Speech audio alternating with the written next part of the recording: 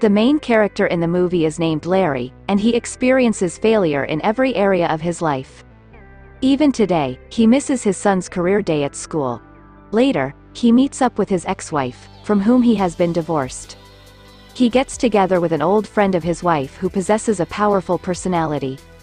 When Larry finds out that his son prefers to model his life after his mother's friend rather than after him, he becomes upset. Larry was upset because both his personal and professional lives had been disturbed. Now, Larry attempts to get a job at the Museum of National History after working a night guard there. Because he has nothing else to do, now, this job appears to be attractive to him. And the museum's business was decreasing. It was decided that the old guards would be removed from the museum. Only Larry would be appointed to this job. Larry receives the keys to the museum as well as manual instructions from the old guards. They tell him to turn on the museum lights at night and does not let anyone out of the museum. Larry doesn't understand their instructions, and the 3 guards eventually leave the museum. Larry was alone at the museum, and tonight was his first night shift. While sitting in the reception area, Larry hears a strange noise. He checks and later he notices that the area where the dinosaur's skeleton was supposed to reside is now empty. He feels upset, and on the other hand, he notices the dinosaur in front of him. Larry begins to run in fear, and the dinosaur follows him. He soon understands that the dinosaur does not want to harm him, but rather wanted to play with him. Meanwhile, he discovers that many other creatures have returned to life, and he believes that something is wrong. Later, he began to study the manual given to him by the 3 guards, which stated that the African creatures should be kept caged and not let out under any circumstances. You need also be cautious of the monkey, as he steals the keys. Larry goes to see the African mammals and locks the door in the meantime. He discovers that he does not have his keys, which have been stolen by the monkeys. When Larry demands keys, the monkey giggles, but later gives Larry the keys. Larry closes the door and continues on, noting that many other creatures are now have been alive. There were Old West, Asian Rome there, and they were miniatures and their leaders fought each other. Meanwhile, there was a lady in a glass bottle who was an American native lady. Actually, all of the creatures in the museum, about humans have come to life. After seeing all of this, Larry becomes astonished. Meanwhile, Larry is attacked by individuals from the Old West and ancient Rome. Before they could do any more harm to Larry, a man riding a horse appears and takes him away. The name of that man was Roosevelt, the 26th President of the United States. He states that the Egyptian mother of Pharaoh, along with the golden tablet, arrived at the museum in 1952. And because of that tablet, every night, all of the creatures have come to life. It lasts until the sun rises, and if someone steps out into the sunshine, it will turn into dusk. And everything in the museum would be damaged completely as a result. He warns Larry that everything must be settled before daylight. Meanwhile, Larry notices that the president likes the lady captured in the bottle. Later, the old 3 guards arrive, who worked here before. Larry complains to them that why you hadn't informed me about this earlier, that everything here come to life at night. I wouldn't continue the job here, and he walks out angrily from the museum. Outside, he notices his ex-wife's friend and his son, who have come to congratulate Larry on his new job. Larry's son invites him to his school's career day once more. Larry thinks to resume his job after hearing this because he wants to be a role model for his son. He does not want to appear like a failure in front of his son. The museum's old guard advises Larry that you must research everything in the museum so that you can handle everything easily. Larry does the same thing. He goes to the library and begins searching for information so that he can control the things. Later, Larry goes back to work on the night shift, attaching a bone to the car and putting it in front of the dinosaur. So, whenever the dinosaur comes into his life, chase that bone instead of teasing Larry. Larry, on the other hand, gives the lighter to the wild people who are attempting to start a fire. As a result, they set fire to everything around them, including their hair, but Larry puts out the flames. The monkey, on the other hand, steals Larry's keys and opens a window once more. Larry and the people of ancient Rome and the Old West, on the other hand, are shown battling, and Larry is unable to stop them. Later, he witnesses a wild thief take the keys from a monkey and flees. The sun rises, and the wild guy turns to dust as Larry pursues him. Meanwhile, the cleaning truck arrives and collects the ashes of that wild man. Because the museum was set on fire last night, Larry was fired from his job by the museum's senior officer. Meanwhile, Larry's son also entered the museum. His son becomes disappointed after hearing this, but Larry doesn't want to lose this job at any cost. He begs one more chance from his senior officer so he could continue his job properly.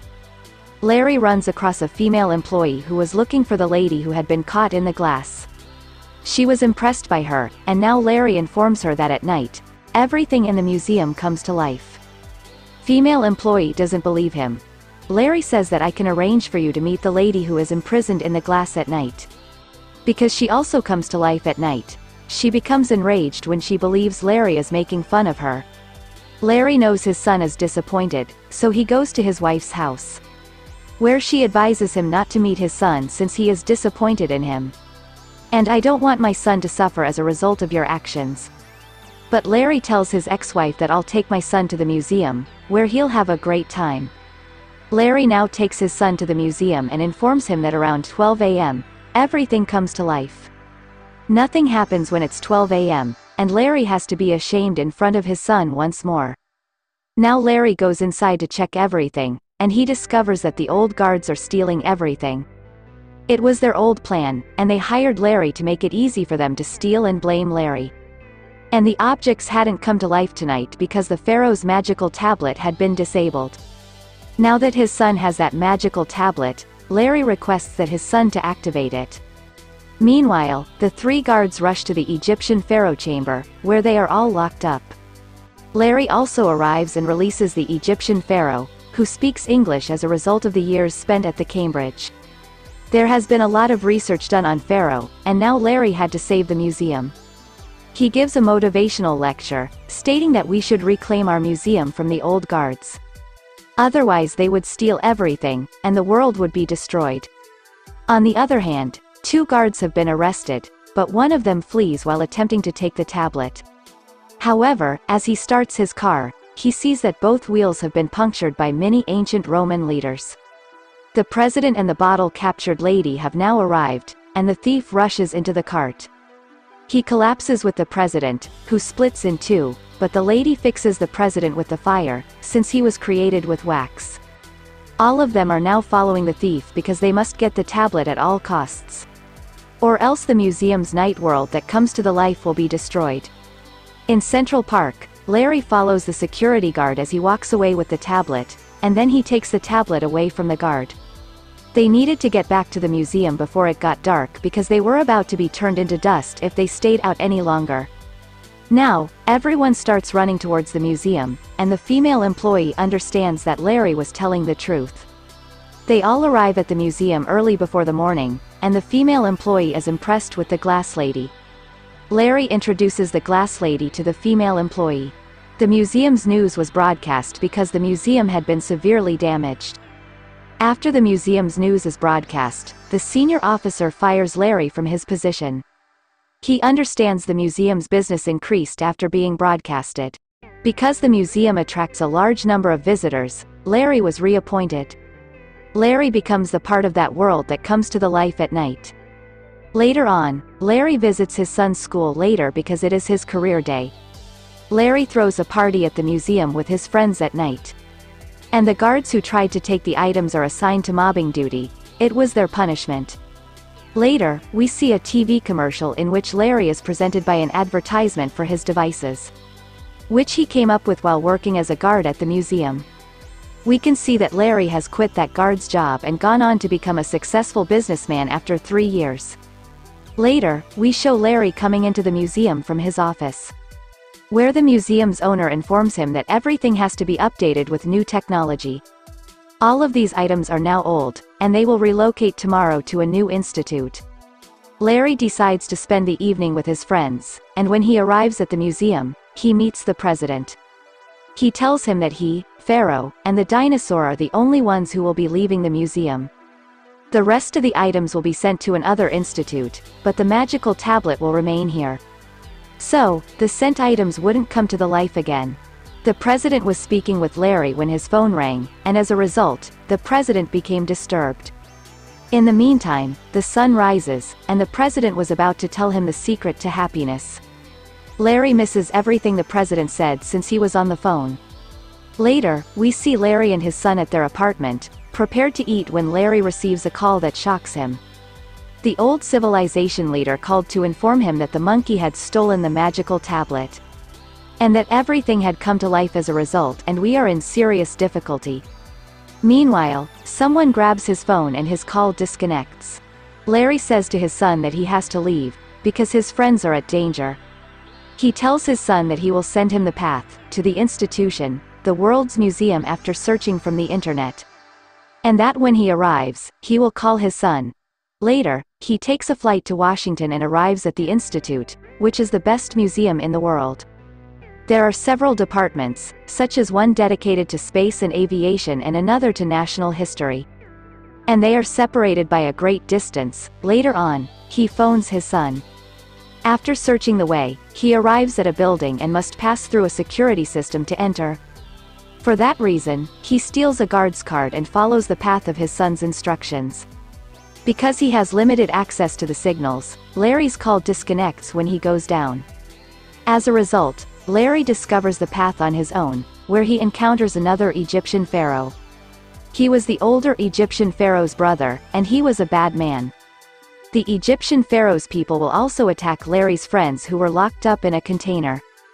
They were all standing in such a way that they were about to kill them, but after the sun rose, they were transformed into statues.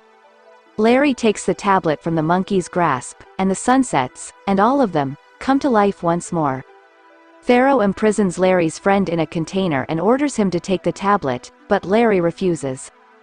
Pharaoh informs Larry about his plan to bring his army back to life by activating a code from his dead army when he takes the tablet. When his army arrives, he will have complete control of the world, but Larry grabs the tablet and flees. In the meantime, he releases an octopus who later helps Larry, and the general arrives and transports Larry on his bike. However, the people of Pharaoh eventually catch the general and place him in the container with them. Larry meets the first female pilot, who was a daring lady, implying that she had also come to life. She joins Larry and discovers a means to free his friends. However, Pharaoh's guards chase them. Larry walks into a gallery. He finds that the portraits in the room have come to life as well. Among them, Larry enters the body of one picture and the guards are chasing him as well. So, Larry and Amelia, the first lady pilot, emerge from the paintings and turn the image around to hang it. As a result, the guards are permanently imprisoned in the portraits. Pharaoh later calls those who were once thought to be wicked in history. He orders them to pursue Larry in order to collect the tablet. While the leaders of the Old West and ancient Rome emerge victorious from a container's hole. The guards, on the other hand, catch them, as well as the lady pilot and Larry. Pharaoh grabs the tablet from Larry and tells him that he has 1 hour to figure out the tablet's code. He captures the leader of ancient civilization in another glass, informs Larry that if he doesn't return in 1 hour, he will kill all of his friends. Larry travels to the Airspace Museum to get the code, but the pharaoh notices him and believes he has fled. He sends his soldiers to follow Larry, and the pilot and Larry are on their way. They come upon an Abraham Lincoln statue. The leader of Western Rome arrives at the same time, but is taken by a squirrel. When Larry and the female arrive at the Airspace Museum, everything comes to life. Everyone there starts their aircraft, but Larry and the female pilot arrive at Einstein first. The army of the evil leader also arrives, chasing them out. Larry was able to translate the code from Einstein, which was the value of Pia. Later, Larry is taken by the female pilot to the first built plane near the location where Pharaoh has captured the leader. Meanwhile, Pharaoh applies the code and calls his army, and the Western Rome's leader arrives, seated on a squirrel. He challenges Pharaoh, making fun of his size, and the leader responds by saying he has brought a helper with him. Later, the statue of Abraham Lincoln appears and attacks the army of the underworld, frightening them and sending them back. While on his way out, the statue of Abraham's leader tells Larry to challenge 3 evil leaders to see who is the actual Pharaoh's leader. They attack each other when Larry does this. When Larry was about to leave, that female pilot takes up Larry's friends as an army for a fight.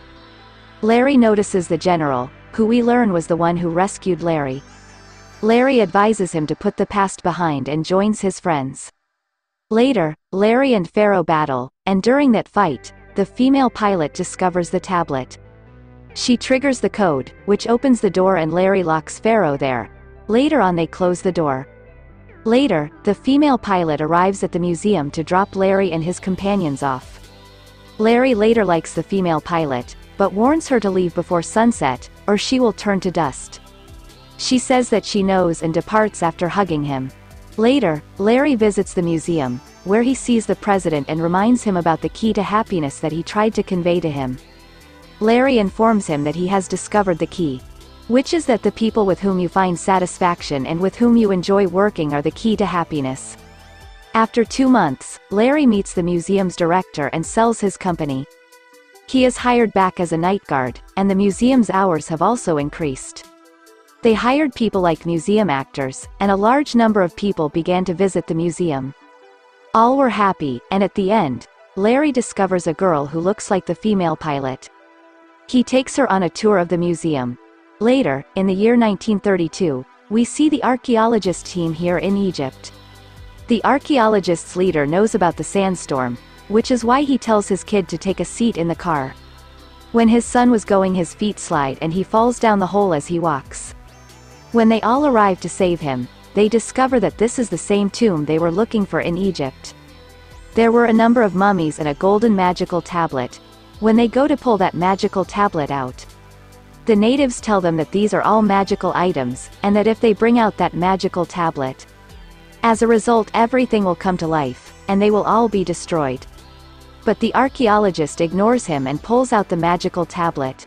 Later, the scene shifts to the present, where Larry is still working as a night guard at the museum. He also becomes the head of the night programs and wishes to plan an event. Everyone was getting ready, and there were a lot of VIPs people coming. Larry, the president asks, "Have you seen a new man in Caveman?" Larry doesn't understand when he arrives at the exhibition place and discovers a new caveman has been assigned. He resembles Larry and regards him as his father.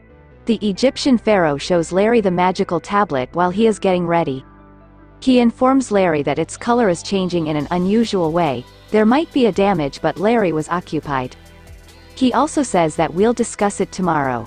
The event begins, and everyone begins to deliver their presentation.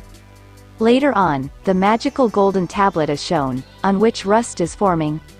When everything comes to life in the museum, it begins to cause damage. They are acting strangely, and the president is pointing his gun at Larry. Now that everyone has forgotten who Larry was, the director stops the show. Larry was to blame for whatever spoiled the show. Larry, on the other hand, tells the director that he will work it out. Larry goes to the library late at night and begins researching the tablet. He learns that the old guard is the same kid who has hired him. The same child who traveled to Egypt with his father for the first time. We've seen that kid from the beginning. Later, Larry approaches the old guard, who informs him that while we were removing the magical tablet from there, the natives told us and said its magic would be finished soon, which could be why its magic is fading. According to the guard, there were numerous archaeologists from all over the world present when we discovered that tablet. That's why the pharaoh's parents have taken in the England Museum.